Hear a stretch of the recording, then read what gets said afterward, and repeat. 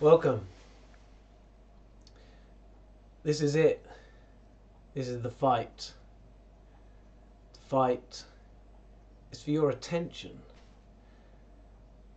If you listen to what people say, you can't help but take it on board. So the fight is for your attention. They want to keep you in the mainstream where they can control what you're hearing. And therefore they can feel safe that you're not going to question what's going on.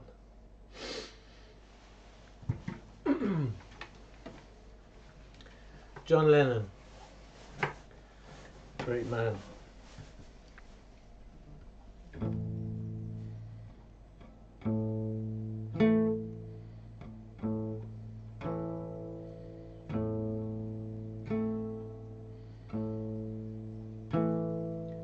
Soon as you're born, they make you feel small by giving you no time instead of it all, till the pain is so big you feel nothing at all.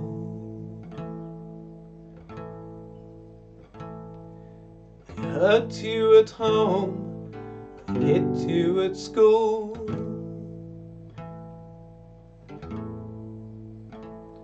They hate you if you're clever, and they despise a fool.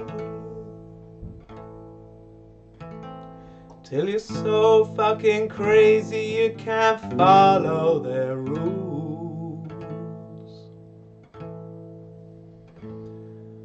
Working class hero is something to be. Working class hero is something to be. Tortured and scared you for 20 odd years. Then they expect you to pick a career when you can't really function 'cause you're so full of fear. Keep you doped with religion, your sex and TV. Think you're so clever and classless and free,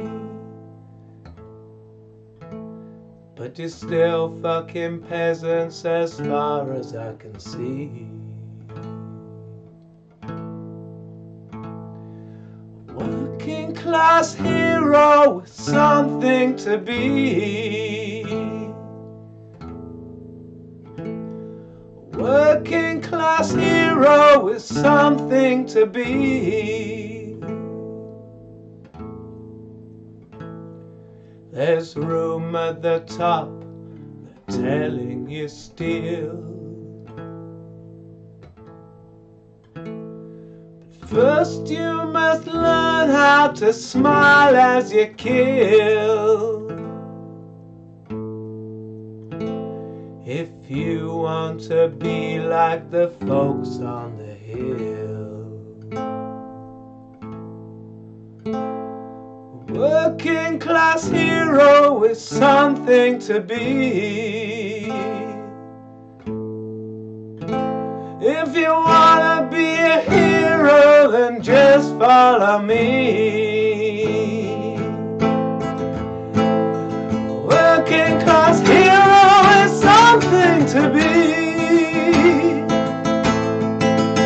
If you wanna be a hero, then just follow me.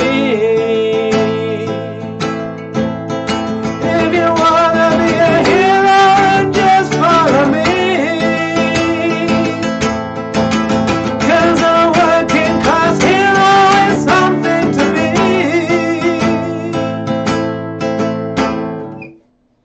Sorry if that was too loud. That goes out to Jimmy Savile. And I'm not joking either. You can see my video, Jimmy Savile, scapegoat. And then you'll know I'm not joking. The news at 10. I'm here with immunologist, virologist and epidemiologist, PhD Dr. Thimble. Good evening. Oh, good evening. Do you support the actions of the government in dealing with this pandemic? I stand by the government's actions 100% as they only follow the advice of experts in the field. So Boris earlier said the AstraZeneca vaccine is Mighty Mouse here to save the day. Oh, right. Well, I guess that is true. The Prime Minister said we should all sing the song and yearn for the vaccine. Will you sing it? Mighty Mouse is here today. Here he comes to save the day. What is your opinion of the safety of the Pfizer and Moderna vaccine? Yes, very safe. Have you seen the full data on these mRNA experimental vaccines? No, not yet. Is there a chance that vaccines in general are the cause of climbing autoimmune disorders? Mighty Mouse is... Right? You know what I mean by all this? Do I have to stop and explain myself? Well, you know, probably. So, Bill Gates is the Antichrist. Quite clear. It's quite clear that the Antichrist has been revealed. So I tried to make 666 out of his name. Couldn't quite manage it. But Bill's quite interesting, just Bill on its own. Depending on which gematria code you use, if we go by the most official one, it's this one. Only goes up to 21, misses out a few letters. L becomes 11 because we don't have J. Or something else.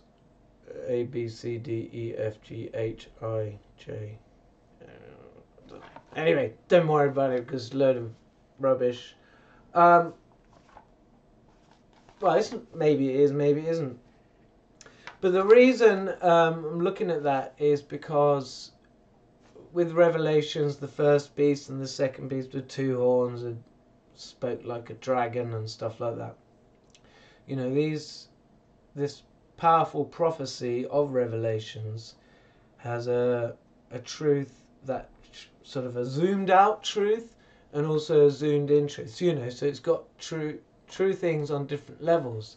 So there's this first and second beast, as they are. The first beast is the colonial European nations, and then the second beast is the USA. But also on a more zoomed in truth, you've got more in this time that we're in now, like a person, like a first sort of prelude to the Antichrist and then the Antichrist. And I'd say the prelude to the Antichrist is Tony Blair, and then now the Antichrist is Bill Gates. And that's just, you know, I don't know, becoming more and more obvious, really, which is kind of a good thing, you know, to get the, you know, so at least we know who we're up against type of thing.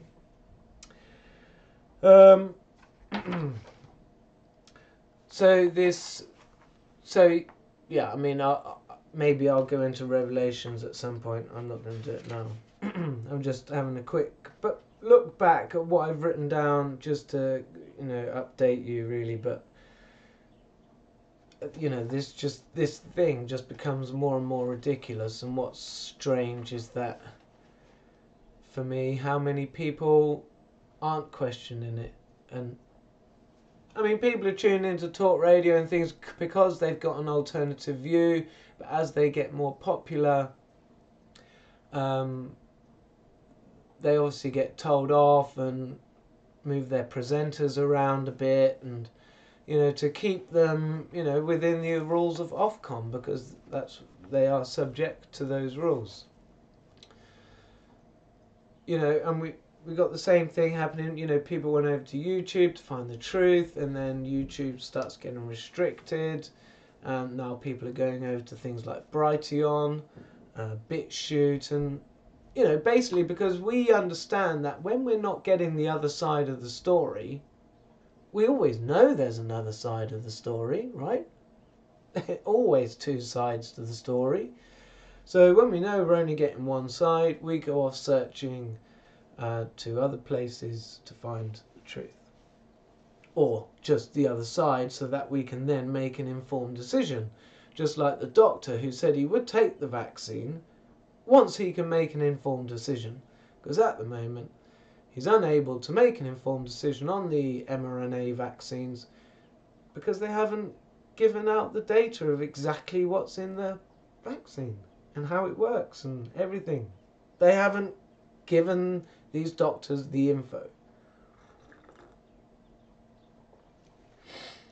So I watched the Plandemic 2 on Brighteon, and brilliant, absolutely brilliant documentary. And I was thinking myself of doing a timeline, but I really don't need to, because that Plandemic 2 is pretty comprehensive, conclusive. We don't really need to look at the times. I mean, we've had what can sort of give evidence that this has been planned is how things seem to happen on specific dates. Like, you know, they planned it out ahead of a time. Right, we'll have the virus released here, we'll get the vaccine released on this date, and one of the dates seems to be the 8th. So the 8th of December, very significant date. And we had the first vaccine injected. We had Trump's chance of being president totally finished. We had this woman journalist who was an anti-vaxxer found dead. There was something else on the 8th of December. Can't remember. It was something else. So I guess, and then we're looking towards the 8th of March as well. 8th of March, so that's a quarter of a year later. The schools are planning to go back in this country. And also the 22nd of things happened to be thing on the 22nd here. So it's almost, you know, it's almost like we can almost predict when things are going to come out. And you know, is the world different after this lockdown? Yeah, absolutely. Hugely different. Anyway, watch Plandemic 2 because that's really good. And can do a better job than me just sitting here talking on my own. But that's what I do sometimes. Just let you know I'm still here and what's going on. What is going on? I got a parking ticket. I'm not going to pay it. It's like they want me to pay 60 quid now, or it will be 100 quid. Caught me by camera. Well, I will resist.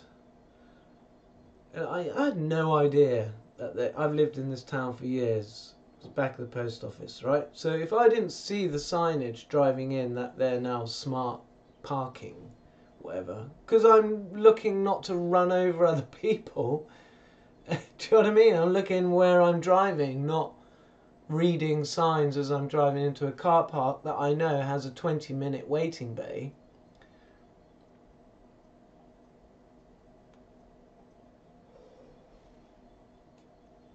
So before the 20 minutes was up, I vacated the bay, and then nobody else wanted it, so I used it again.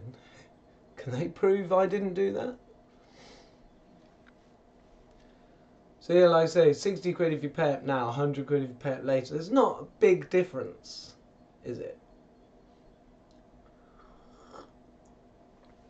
I think these things are wholly unfair. Wholly unfair.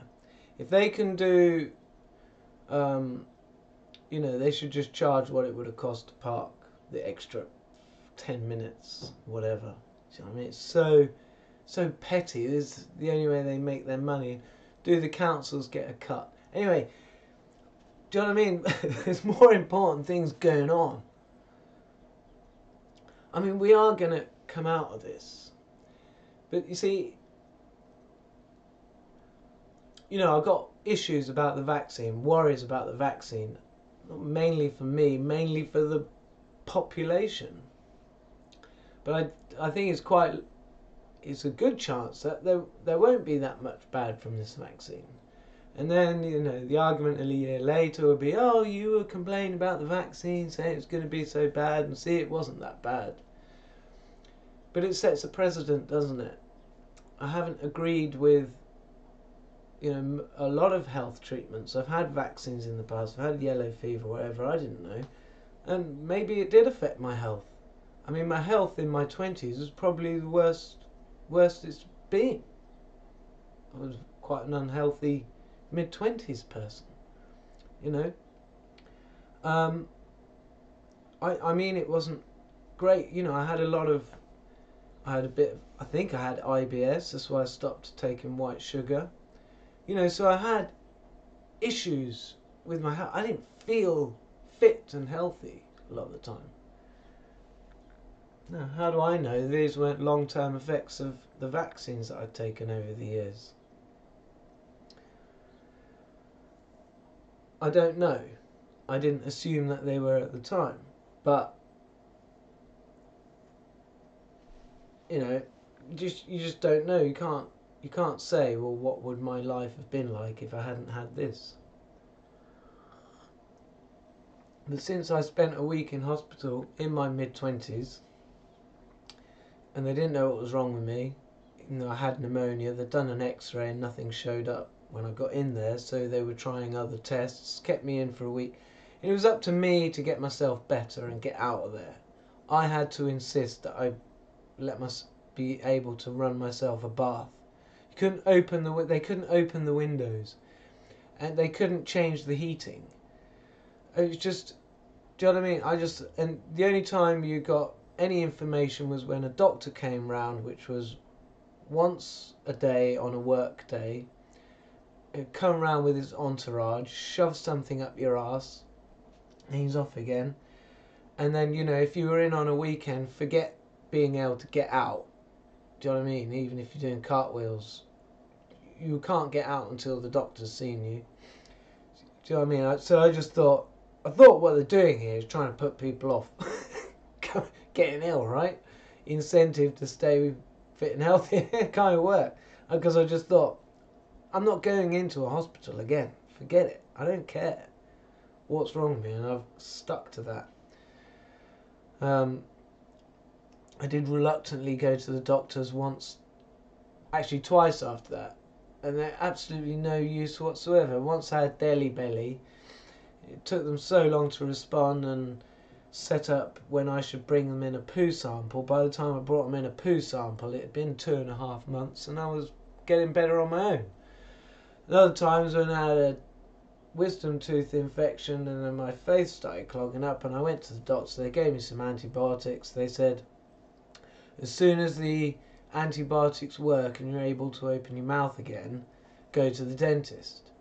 So I did that. I went to the dentist. The dentist said, right, yeah, you'll have to book you an appointment in a hospital to have your wisdom tooth removed. And I was like, why don't you just remove the tooth next to it that's stopping it moving? Ow, they don't do that.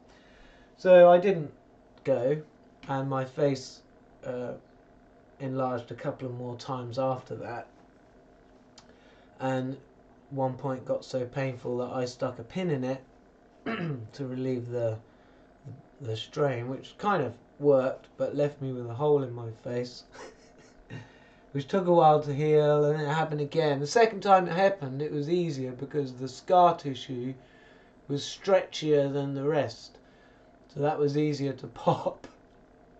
And I had to vigorously move as well, so I had to pop it and then do some vigorous dancing to get it to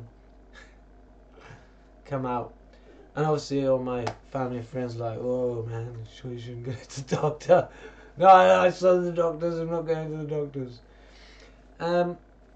Anyway, eventually healed, tooth has done its thing, is sorting itself out now. Yeah, and what's the cause of this problem? It is, because I was a good boy from a young age up until my mid-20s, and brushed my teeth twice a day, as they said you should. But it didn't stop me getting stains. I just went to the dentist every 6 months, and they scraped my teeth away. And you come back and I feel all rough and horrible. So I thought, well, I'll start doing it myself then. Get mainly just these front two.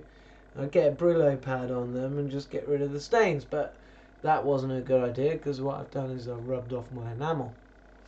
So anyway, I've learnt my lessons from, doing things my way. And also the lessons of doing it the way they tell us to. And at least when I do it my way, I learn, don't do that, that doesn't work, but do that, that does work. There's loads of things that I've done that do work. I do feel well and healthy. I'm still able to, I check, if I went for a run now, yeah, I'd be knackered, but then I'd recover and I could run again. I ride my bike, blah, blah, blah. Watch what I put in my mouth. Watch what comes out of it. And, I'm alright, Jack. Now, talking of Bill Gates again, I do think it's funny how you've probably heard the adverts recently. His authoritative new book. And then he talks, and he's like, yeah, I think we should save the world. And this, I've got a really authoritative voice. I've got an authoritative voice because I've, God's me and God. Like, I work for God, by the way. I'm servant of God. And who's God? Well, my God. There's a Bible I read and other things I read, but it's my God. My own specific viewpoint on it, and I actually feel from God. So if I was afraid of doing the wrong thing, if I thought, God, am I really making a massive mistake here? I usually think, well, hang on, God hasn't given me any warnings, and I've had warnings from God. I know what they're like, and I've had encouragements from God, and I know what they're like. So, do you know what I mean? That's where I put my trust. And I absolutely don't want to put a needle in my arm again with anything that's been manipulated genetically. I think you're just dicing with danger, and they don't really know the long-term effects of this, or they do, and they've designed it to do a certain thing, but how do they know it's going to affect the wide variety of genome types, haplogroups that we have all around the world? And then we've all got our own specific individual differences. So they are really, really, really playing with fire, and they really, really shouldn't be. And if you watch the Plandemic 2 documentary, what they're kind of saying is happening is that organizations like the CIA are running the country, and they're influenced by and it'll be the same in England, in the sense that the control over our countries has gone away from the elected members. They're so compromised, so bribable, corruptible, most of them, that it's not in their hands anymore. It doesn't matter who gets the power, who we end up voting in, it will already be corrupted. And you see their influence on us when we vote as well. So you know, we've looked. We haven't got control of the virus. We haven't got control of our country. We haven't got control over the media. You know, well, we haven't got control. Somebody has got control, and they're using it to try and control us. And this is why the war is on your attention. And I think I've taken up enough of it as it is. So if you've watched, thanks, and see you on the next one. Ciao.